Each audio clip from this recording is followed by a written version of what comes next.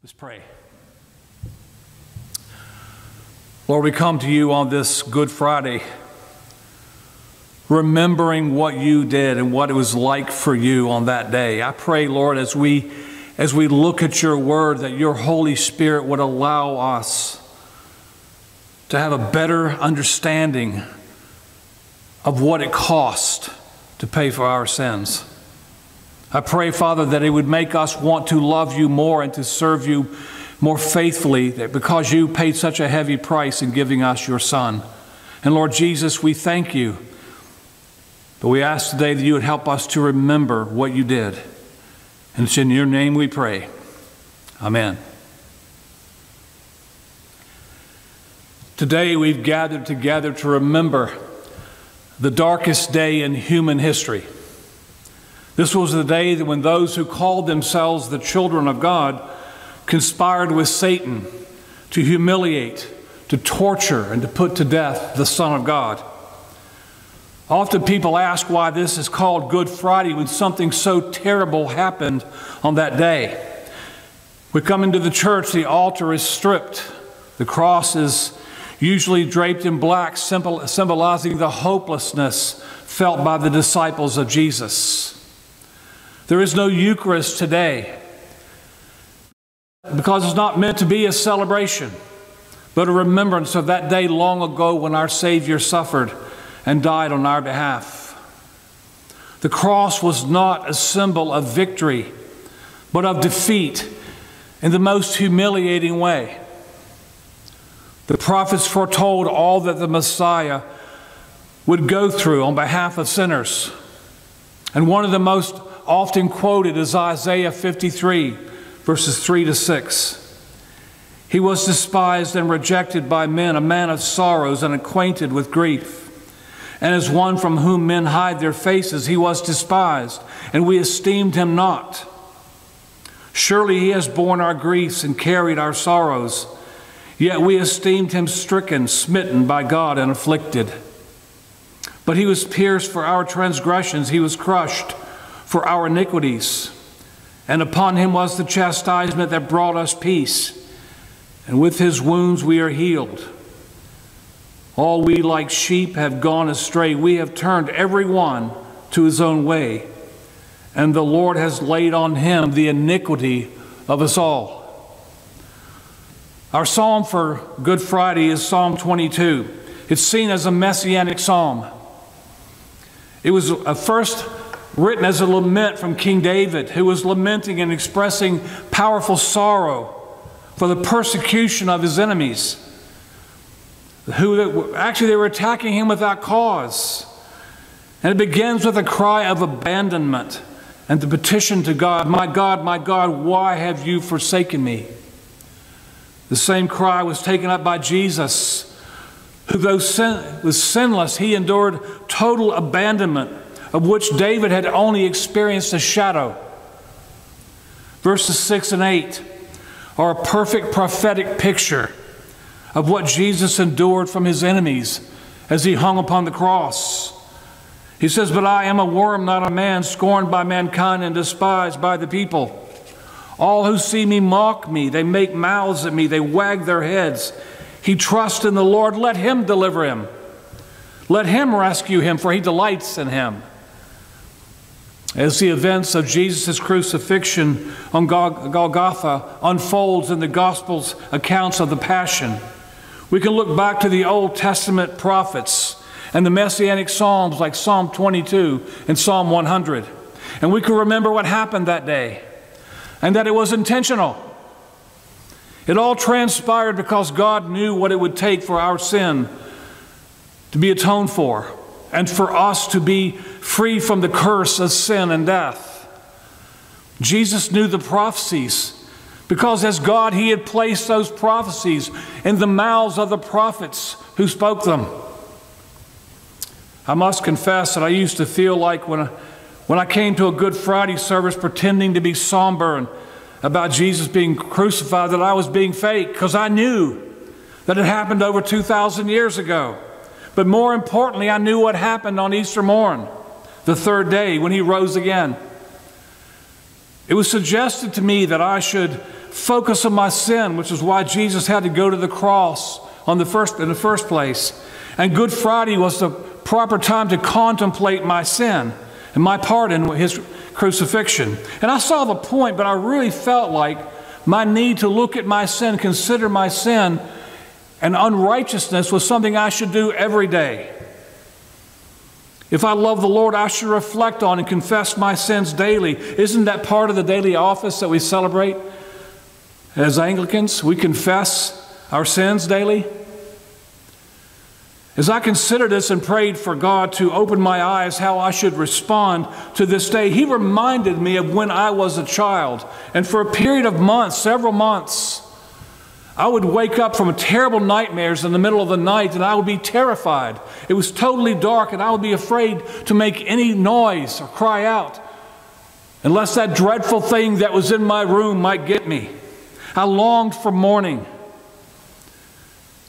so that light would shine in the window and I would know that everything was all right again and I was safe. That was a long time ago. So I had forgotten about that darkness and how I felt so alone and without hope. As I considered this memory, I realized it was pointing me to two things. It made me experience, number one, that I would never have to know the kind of pain and abandonment that Jesus did. He was made to experience a darkness that I will never have to know, because He took it upon Himself. And as we read Isaiah 53 and then the Gospel of John 18:1 through 19:42, everyone turned away from Him. Even His disciples ran away out of fear for their lives. And those who had earlier welcomed Him as He came into Jerusalem with shouts of Hosanna, Hosanna in the highest, blessed is He who comes in the name of the Lord, that now join with the religious leaders as they stand before Pontius Pilate and they're crying out, crucify Him, crucify Him. It's only been a few days in that transition.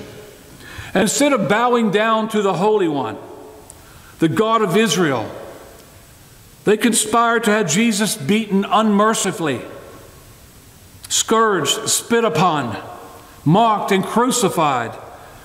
And there was not anyone else that was willing to come to His aid, not even His Father who was in heaven. Consider Isaiah 53:10. Yet it was the will of the Lord to crush Him, and He has put Him to grief. And Psalm 22:1-2. My God, why have you forsaken me? Why are you so far from saving me from the words of my groaning? Oh my God, I cry out by day, but you don't answer, and by night, and I find no rest. It was those very words that Jesus cried out on the cross at the moment when His Father turned away from Him. In Matthew 27:46, we read, at about the 9th hour, Jesus cried out with a loud voice, saying, Eloi, Eloi, lama sabachthani, which is, my God, why have you forsaken me?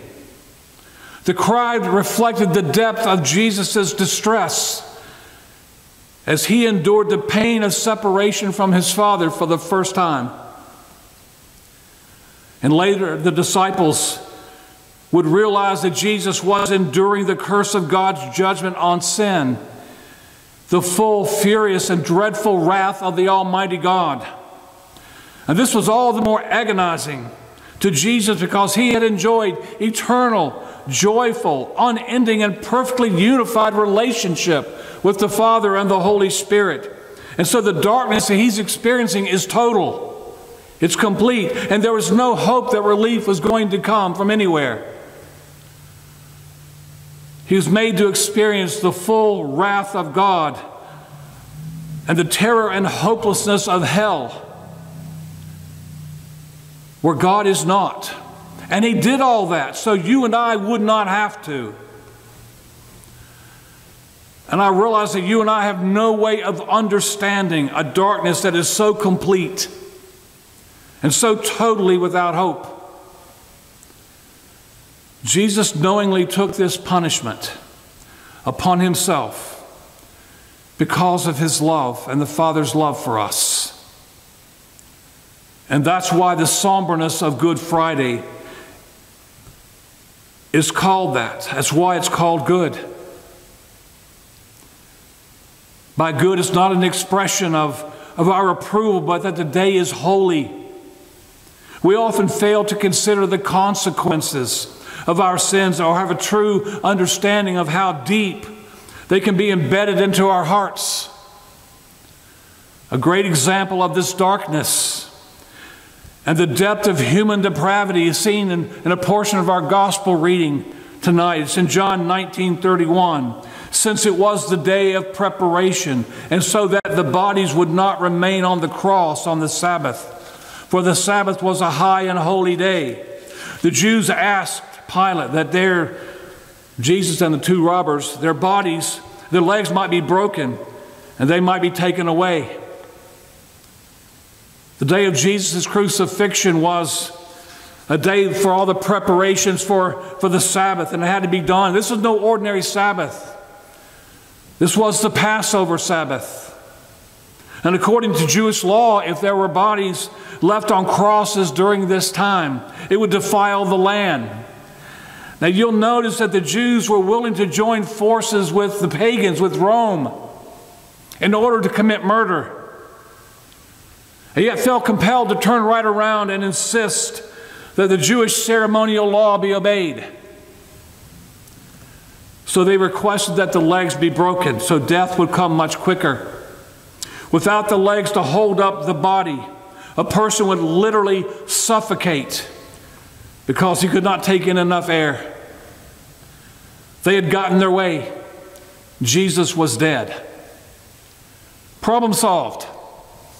And when they came to Jesus to break his legs, the guards realized that he was already dead. And so they pierced his side with a spear to make sure. And John places this detail in the story as a way of showing that all these things happened according to the will of God, and to dispel any rumors that Jesus was actually not dead. Everything was going according to plan, but not the one set out by the Pharisees. This was the plan of God, set down before the foundations of the earth. Our Old Testament passage that we read from Isaiah 53 in verse 5 says, "But he was pierced for our transgression. He was crushed for our iniquities. The punishment that brought us peace was upon him, and by his wounds we are healed." And Psalm 34:30 says, "He keeps all of his bones, not one of them is broken." All these fulfill the requirements of Numbers 9:12, where the Passover lamb is to be sacrificed, but not one of his bones will be broken. Remember John the Baptist speaking through the Holy Spirit as he recognized Jesus in John 1:29. "Behold the Lamb of God who takes away the sins of the world." This was the sacrifice lamb. And now upon the cross, the perfect sacrifice lamb has been slain. Our epistle reading from Romans chapter 10, verses 5 through 7 and 10 through 12. "Consequently, when Christ came into the world, he said, 'Sacrifices and offerings you have not desired, but a body have you prepared for me. And burnt offerings and sin offerings you have taken no pleasure.' And then I said, 'Behold, I have come to do your will, O God, as it is written of me in the scroll of the book.' And that by that we have all been sanctified through the offering of the body of Jesus Christ once and for all." In verse 11 and 12, "And every priest stands daily at his service, offering repeatedly the same sacrifices which can never take away sins. But when Christ was offered for all time as a single sacrifice for sins, he sat down at the right hand of God." So the first compelling reason that I should consider my sin on Good Friday is because Jesus loved me enough to take my punishment and experience what I deserved. That's not something to take lightly or forget. Instead, it demands my reflection and my recommitment to God, to loving obedience to him and thankfulness. And the second focus that I believe the Lord wants us to contemplate on Good Friday is to prayerfully consider what the disciples went through as they saw their Lord and the object of their hope placed in a tomb. Perhaps there were a few moments as Jesus hung upon the cross where they were thinking that maybe he was going to pull this off. He was going to come down off the cross and he was going to deal with the enemies, and there would be a sudden move of power and glory. The enemy would be defeated. But when they took down his lifeless body and placed it in a tomb, all hope was gone. I suspect that fear became their constant companion as they wondered what was going to happen to them as Jesus' followers, his disciples. None of the Gospels comment too much on what the disciples were thinking or feeling during that time, but I can imagine they were numb with grief at a level they'd never known before. I suspect that they went to bed not wanting to wake up. Everything they cared about was gone, their dreams. Their view of God was shattered. And they most likely felt betrayed by Jesus. What was he talking about? The one thing that had to be nagging at their conscience was the fact that they had all run away like cowards. What would it have been like if they had stayed and fought valiantly? Would God have given them the strength like he gave to David's mighty men of 30?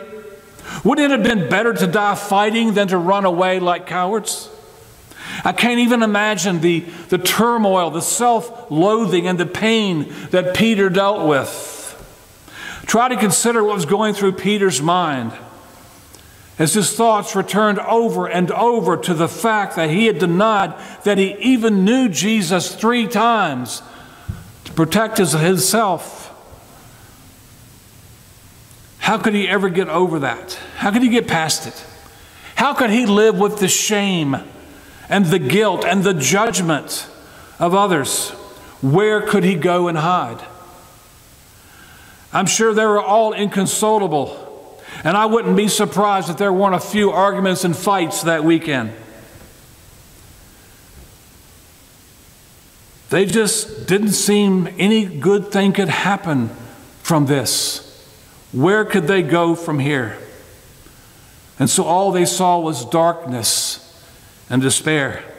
Have you ever had something happen that was so traumatic and so overwhelming that it consumed all of your thoughts and darkened every possibility that you could think of?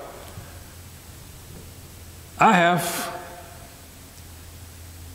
And I didn't know if I could live through it or if I even wanted to. But just like the disciples, Jesus came to my rescue, and the overwhelming darkness began to recede, and light shone into my life again. But there was that season where it was just dark, and I think that was theirs for the moment. One of the most important points that we can take away from Good Friday is that there are many, many people around us, around the world, around our community, who are enveloped in that kind of darkness. And additionally, right now, throughout the world, families are grieving the loss of loved ones who have the COVID-19 virus, while others live in fear of it attacking them. There are millions who will likely be ruined financially because of this virus. And there are many in our community who, for various reasons, feel no hope for the future, and they live trying to embrace anything that will get them through the day, no matter what it is. It never satisfies. It never satisfies a need that only Jesus can fill. And so they continue to spiral down into darkness and anger and in hopelessness. I've met many here. Scientists are working night and day to try to find a vaccination for the coronavirus, and that's good. We should pray for their success. But the truth is that the greatest problem that people are suffering from is that they do not know Jesus Christ. Without Him, there is no hope for the future, including eternity. Today we reflect on the sacrifice that Jesus made for us on the cross, and also our need to lay hold of that sacrifice by faith, trusting Him to shine light into the darkness of our own hearts and for those around us. It's also a reminder that the gospel is the only true message of hope and salvation for everyone who will receive it. And we are the messengers. We have the cure. This is a day that reminds us of the darkest days of Jesus and how He made a way for us by sacrificing His own perfect life. This is why this day is good and holy and the reason for living. Let's pray. Lord Jesus, tonight as we contemplate what it was like for you that day, as you were beaten, as you were made fun of, as you were maligned, as you were ridiculed, as you were spit upon, as you were humiliated, as your friends had run away, and as you hung upon the cross, your Father had to turn away, because you not only took our sin upon you, you became sin. Paul tells us in 2 Corinthians 5:2 that you became sin for us. The one who is righteous became sin so that we could have righteousness.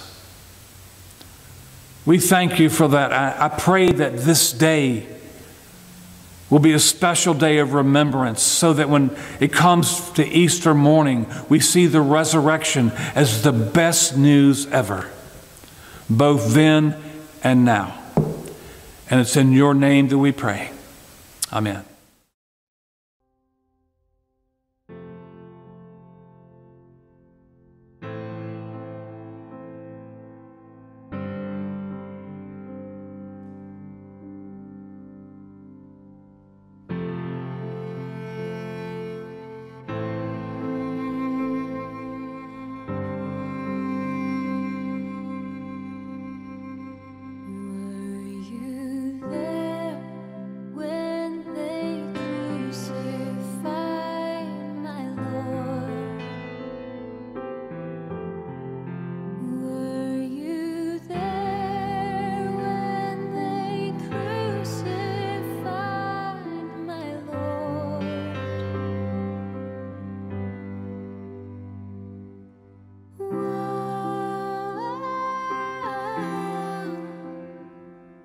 Sometimes it comes